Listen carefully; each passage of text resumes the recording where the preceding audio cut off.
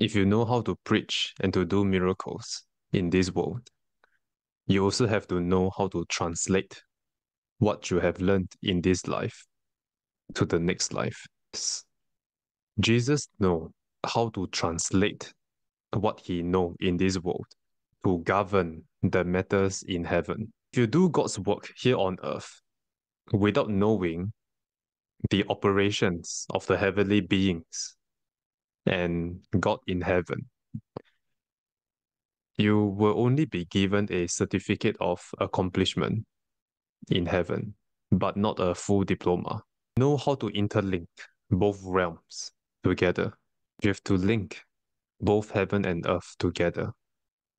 也 Just 就 that, 是把 just like when you're in heaven, you will still be helping your fellow man back on earth. When you're ministering on earth, do not only allow the anointing to flow through you without understanding the operations in heaven. You should be able to interlink earth and heaven. Or again, I say in another manner, those who know how to serve God on earth, but do not know how to serve God in heaven, which is a different world, they are hypocrites. If you know how to serve God on earth, you should be able to translate what you know to serve God in heaven when you have died and when you're in heaven. If not, when you're in heaven, you still require a supervisor in heaven. When you begin the meeting, brothers and sisters, greet them in my name. Even the Lord Jesus was baptized by John the Baptist. If you accept this, of which I hope you do accept, God has used me to baptize you so that you can receive truth and the power of the Holy Spirit through me. I say it again. I hope you can accept this, that the Lord has already used me to baptize you so that you can receive the truth and the power of the Holy Spirit through me. Do you accept this? The Son of God gave his truth and power through Paul to those 7 men being baptized by him. If God has given me a long time here on earth, God has commanded you to serve him together with me. God has never assigned people to live Peter, Moses, unless they die. I will continue to point you to the Father and to the Son only. I will not hesitate to decrease myself in order to bring you into Christ's presence. On the contrary, whoever can prophesy and do miracles, you prophesy and do miracles in my meetings. And whoever can preach, they preach. I do not hesitate to decrease myself to bring you to where Christ wish you to be. So what Christ wish you to become? If 所 he 以 has called you to prophesy and to do miracles, I have decreased myself to allow you to do that. If Christ has called you to preach, you preach. You who believe in Christ Jesus also believe in me.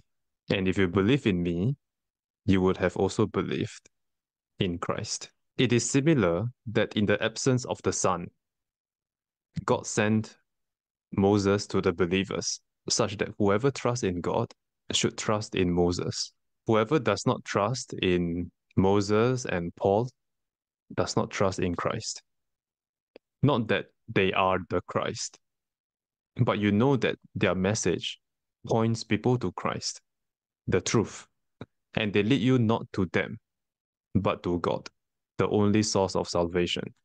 Not that Moses and Paul are Christ, but their message is the truth, and they do not lead you to them, but to Christ, the only source of salvation. The truth is that God and Christ Jesus can never be separated. God will call you to be a chief servant if possible. And the truth is that Christ and his chief servants can never be separated as well. Christ did not write any of the books in the Bible. It's written by his servants. They and the Son can never be separated, for the Son is in them.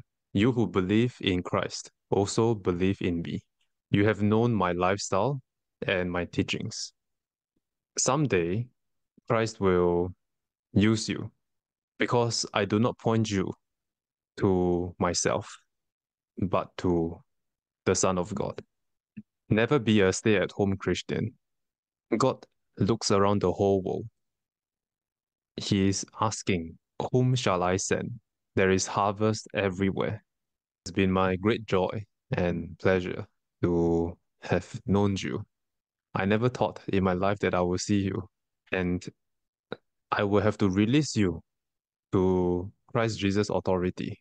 Some have the authority to nurture others to become a pastor, while others have the authority to nurture others to become a prophet. It's time that you're aware that Elijah molded Elisha up. And Elijah is part of the two olive trees. And Elisha became part of the two olive trees. Some nurture others to a pastor, while others nurture others to become a prophet. There are others whom can nurture you to become an olive tree. This is what Christ Jesus, or rather, this is what God has allowed us to believe, is that out of the 12 apostles, there are 3 chief servants, Peter, James, and John. My sincere prayer is that God will make you into an olive tree. It is a difficult thing to achieve. I can't imagine somebody walking through the wilderness for 40 days to go to Mount Horeb. Stay in God's mind. All right? Do not leave the meeting when you cannot do the things God has wished you to do yet.